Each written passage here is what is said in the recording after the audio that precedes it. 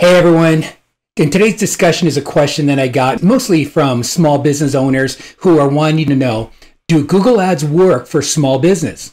The answer, watch this video to learn more.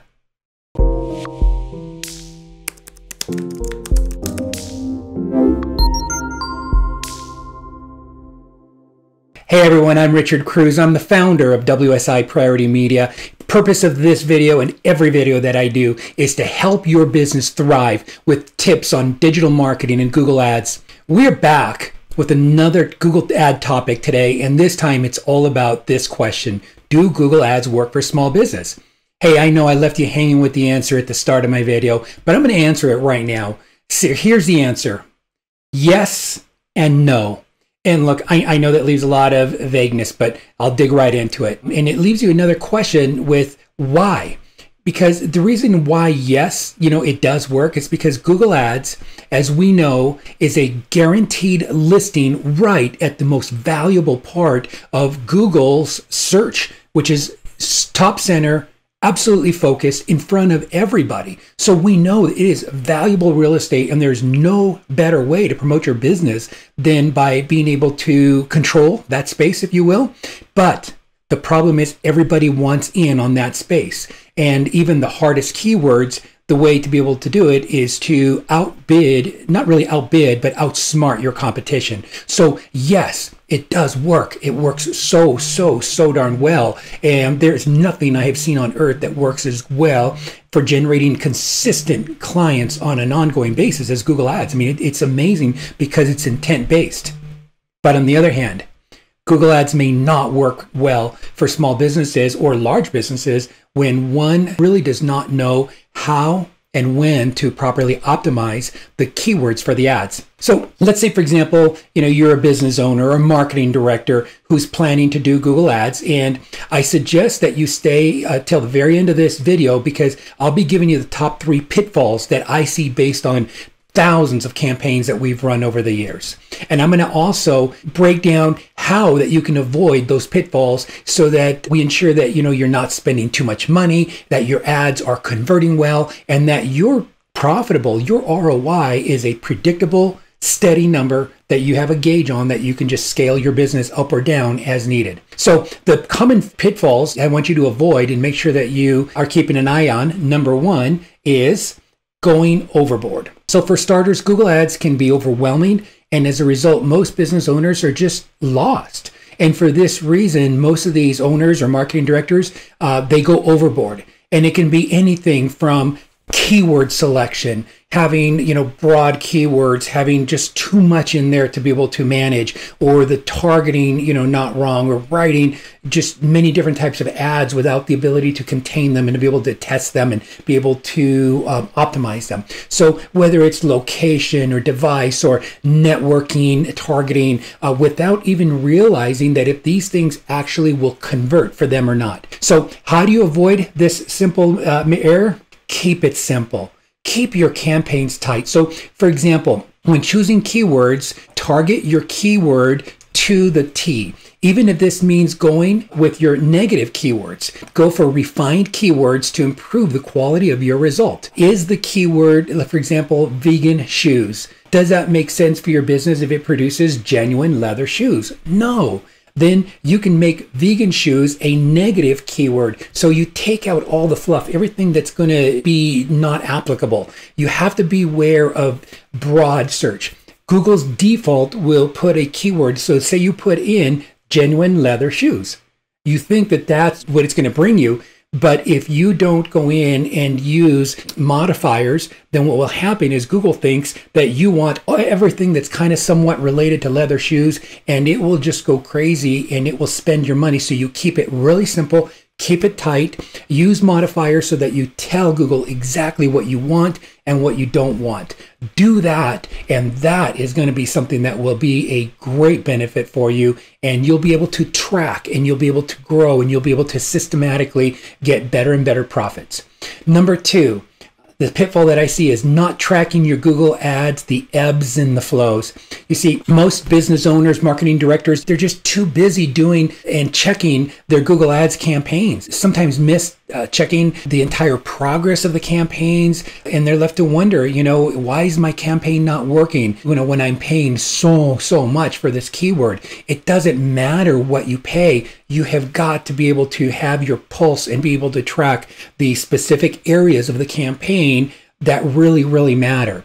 And so how do you avoid this mistake? Use analytics. Analytics is going to be your best friend. Make sure that your analytics data is feeding up to your Google Ads campaign. When you're in your Google Analytics, set up your conversions, set up your goals. Tell the system what your goals are. Don't just use the obvious, a phone call or a web fill, right? That's a lead. That's obvious. But use micro goals as well, too. People that are scrolling on page, how many pages they went through, how long they were on your page, all this data that you can feed in and you can keep an eye on. And so you're getting a pulse of what's really happening on your page. So for an in-depth analysis of your Google Ads progress, I really recommend that you use Google Analytics in a deep fashion and really keep an eye on both, not just your Google Ads campaign, but your Google Analytics campaign, and look at it from both sides of it. So this is just a great tool to use. Get Analytics is just awesome. I don't use third-party tools. There are a ton of them out there. All of them get their data from Google. And you can just go right to Google and get the data right there in your Google Ads Manager and in your Google Analytics panel. And so in there, you're able to just track things like your campaigns, your ad groups, your keywords, all the information that's going to help you track the overall progress of your campaign, including why you're spending too much money without getting results. You will normally find it if you're keeping an eye on your numbers. Pitfall number 3 is quitting too soon. Oh, I can't tell you how often I see that. And if you know that there are people searching for your product or service, number 2, if there's competitors that are running ads, why shouldn't you be the guy getting those? All you have to do is be able to run a better and a smarter campaign than the other guys. Keep yourself valuable real estate. Keep your phone ringing. It can work. You have to just be able to optimize your campaign to get you leads within the price range so that you can have a positive return on investment. And so the reason why, Google Ads, are not working, for some businesses is, they just don't understand that there's a optimizing process that you have to go through. It's kind of like a garden that's a mess. A master gardener will come in and he knows where to trim, and then he'll water and he'll trim some more and he'll shape and he'll fertilize and he'll grow. It's not going to take a day, but you give him a few months, and little by little, you'll take a garden that was a mess and he can make it a masterpiece. If you've ever seen those beautiful mansions with those gorgeous homes where everything is manicured, a really great, landscaper that really knows his stuff can just make everything balanced and looking good. Google Ads is the same way. There's all these little pieces, and if you just start putting it together, it will become the most beautiful, most amazing dashboard that is just producing good continual leads. Now, it's not easy. If it was easy, honestly, everybody would be running the campaigns, collecting unlimited leads, building massive multi-million dollar businesses. See, many of the pitfalls that so many businesses I see, they quit because they can't see past, the forest. They don't know how to be able to turn that messed up shrubbery into a beautiful garden. And so how to optimize the campaign, making it successful, knowing the steps, have those laid out. Give it time and understand that it is a process. You're training the algorithm. You're teaching the machine learning what you want, what is a good lead and what is a bad lead. And so sometimes it is honestly more of an art than it is a science. But looking at data, knowing what changes to make as a result. Well, success in Google Ads, it's possible, but you should expect to be very successful if you use better strategy than your competitors. That is the key. Once you pass the learning stage, it should be your number one lead generator in your business. There should be more than enough searches going on if you're in most businesses to keep you busy every single day.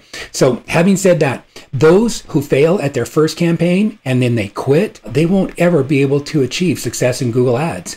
So how do you avoid that mistake? Give machine learning time to learn. Feed it the right data, access, optimize, watch your data, test different campaigns, your headlines, your offers, your targeting, your conversion percentages from clicks to conversions, your click-through rates, your landing page conversion, your bounce rate, all those little things. Measure everything, test everything until you hit that optimal performance stage. So you see, with Google Ads, seeing results, it does require time, patience, and hard work. Don't give up after a failed campaign. Go back, find the weaknesses, what's wrong, what you're missing. Testing will be your best friend when running ads. So, do Google Ads work for small business? Google Ads will generate more leads than any of your marketing if you take time to do the things that we've discussed today. With these fundamentals in place, you will find your cost of acquisition. You can then scale your business as large as you want to grow. And what kind of business are you running Google Ads for, and how's it going? Post it in the comments for me. I'd love to hear about what you're doing. And if you have any questions, reach out to me anytime at wsiprioritymedia.net. And if you found this video to be helpful, like it, share it, and subscribe so that you're alerted of future trainings like this.